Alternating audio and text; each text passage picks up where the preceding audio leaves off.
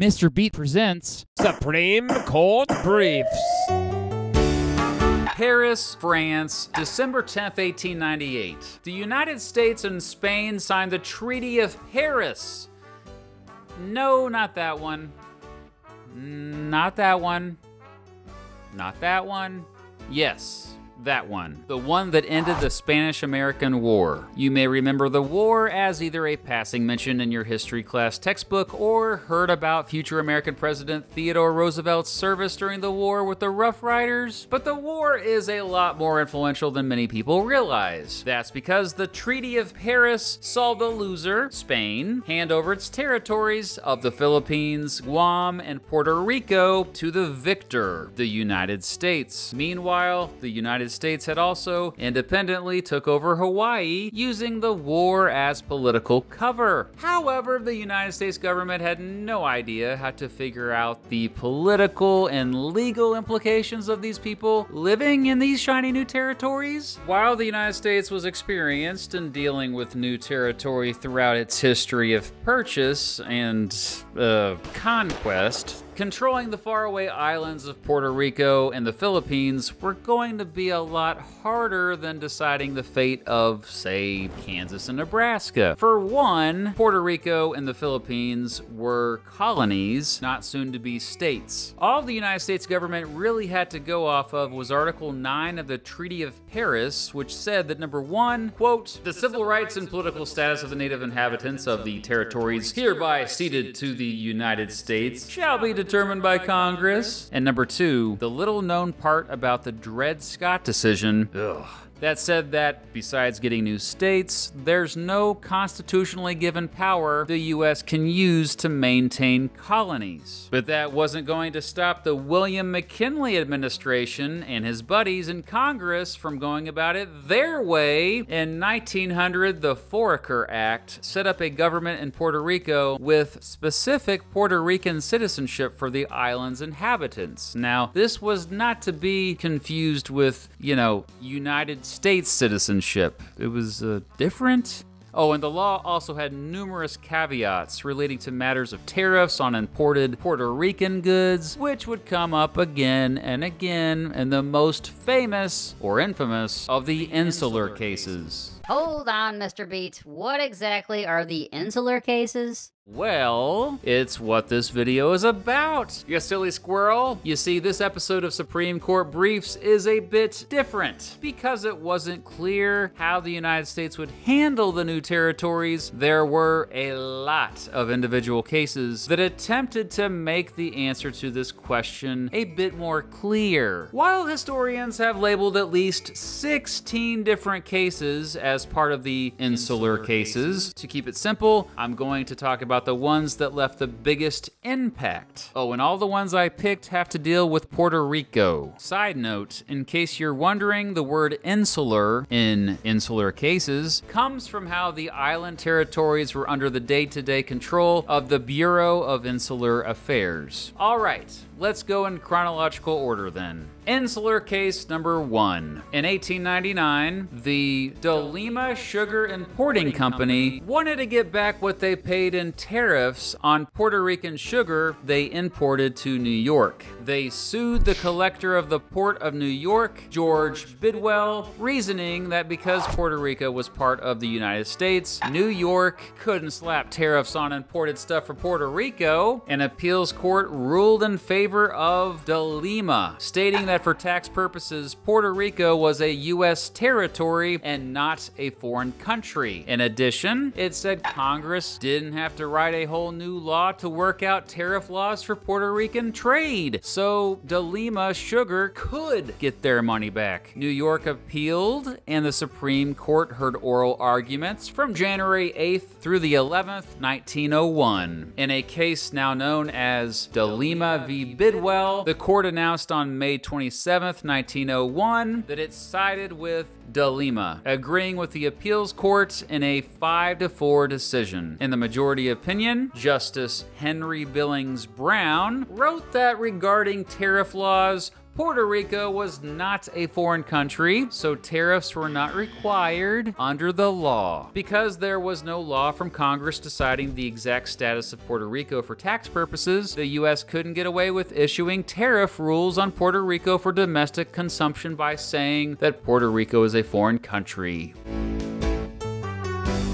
Insular case number 2. Hey, it's our friend George Bidwell again. Long time no see. As it turns out, Bidwell's name was on another case decided on the exact same day, May 27th, 1901. A dude named Samuel Downs of the S.B. Downs and Company was in a similar situation as the DeLima Sugar Importing Company, as he had to pay New York tariffs on oranges from Puerto Rico. Downs said that the Foraker Act, hey, remember that, still allowed for a special temporary tariff on imports for Puerto Rico, which was unconstitutional because Article 1, Section 8 of the U.S. Constitution says that, quote, all duties, imposts, and excises shall be uniform throughout the United States. Puerto Rico couldn't be the only part of the United States with tariffs like those on their oranges, since all states have to have the same tariff laws on domestic trade. The Supreme Court heard oral arguments for this case, known as Downs v. Bidwell, at the same time as they did for DeLima v. Bidwell. However, for this case, the court sided with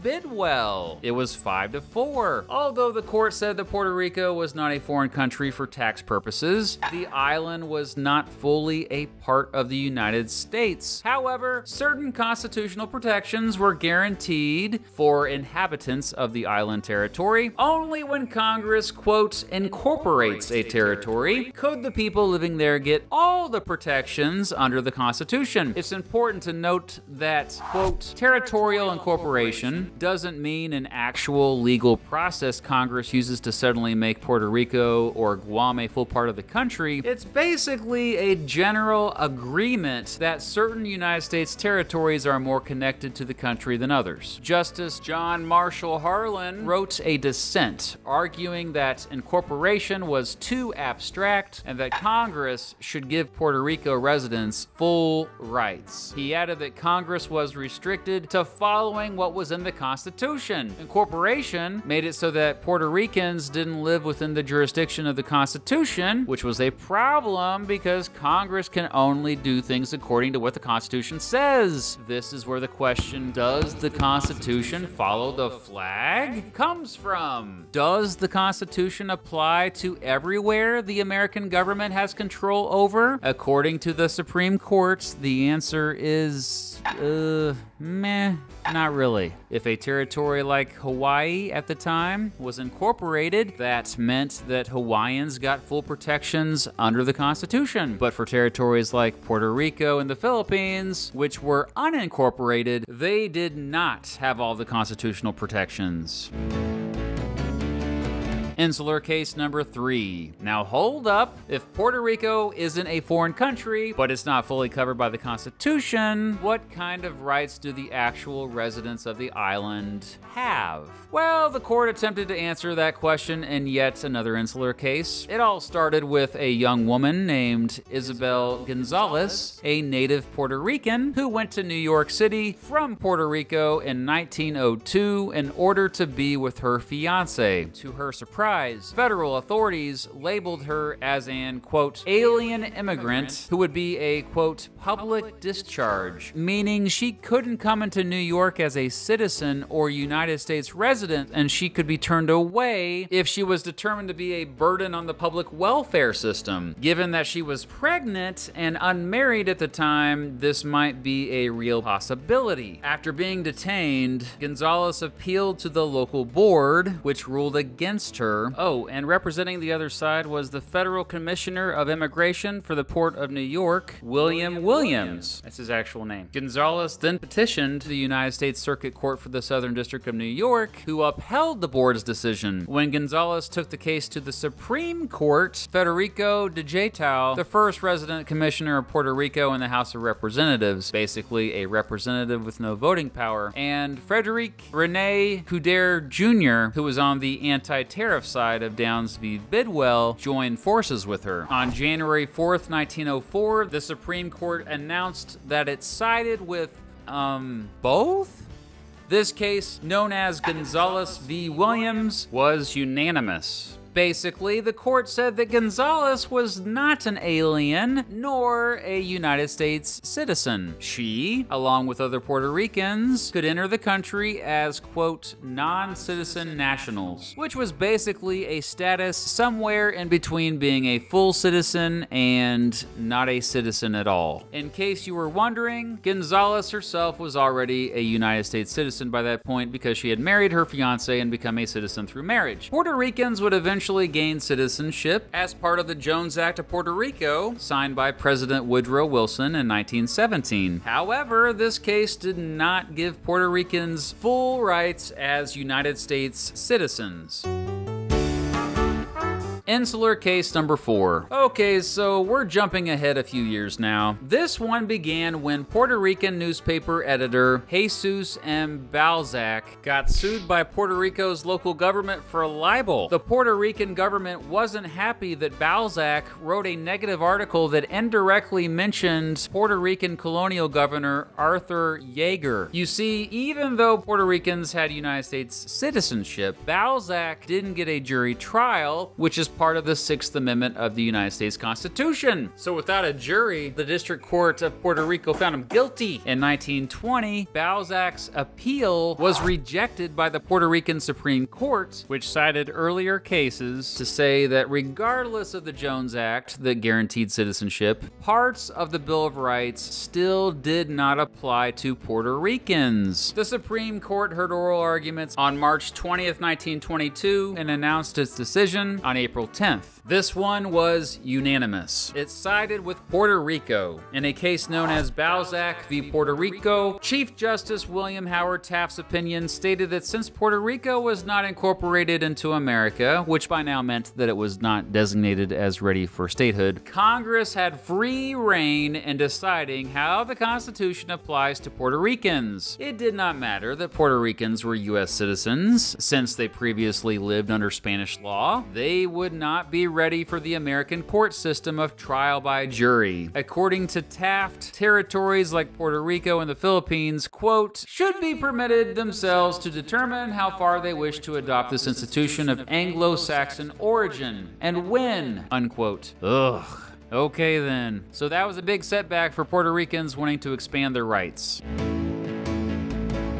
And while we've been talking about Puerto Rico specific cases, they all represent a larger point of the insular cases. Today, most American territories and their citizens remain in this weird limbo where they are fully a part of the United States for some things, like taxes and citizenship, but they can't take advantage of everything that comes with being part of the Union, like full representation in Congress. While Puerto Ricans do now have rights in courts, they still can't vote in presidential elections or have voting members in Congress. The island has been discussed as a possible 51st state, but not all Puerto Ricans are fully on board with that idea. And just like with the possible statehood of Washington, D.C., today it's a highly contentious issue in Congress. Puerto Rico today remains an unincorporated territory of the United States. As for the other American territories gained during the Spanish-American War, well, the Philippines won its independence in 1935 after years of persecution and violence. Hawaii became the 50th state in 1959. Like Puerto Rico, Guam, the North Mariana Islands, and the U.S. Virgin Islands remain unincorporated United States territories. Many today argue that the insular cases justified racism, as well as gave the green light to American imperialism, which went on to make a mess in Latin America and around the world.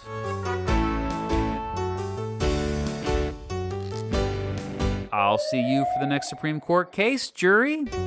So what should happen with Puerto Rico? Should it become the 51st state? Should Puerto Ricans get full representation under the Constitution or not? You know, personally, I think that Puerto Rico should become a state and they should get full representation, but you may disagree. Let me know in the comments below. You know, it's okay to disagree with me. And also, while we're at it, what other important insular cases should I have brought up for this episode? Now, helping me narrow them down from 16 to 4 was Jacob Friedman, who basically did most of the research, wrote most of the script for this episode, was a tremendous help. And you should check out his political podcast, which is called Gen Zers Talk Politics. I put a link to it in the description of this video. And finally, here's my monthly shout out to all my Patreon supporters who donate at least $10 or more each month to my channel. I'm going to read them off alphabetically this time. Starting with the George Washington level: Alicia Solberg, Andrew B., Austin Seros, Brady Bardwell, Dr. Paul J. Lilly, Matt Standish, Nick Everett, Sean Connett, and Will Scruggs. At the Grover Cleveland level: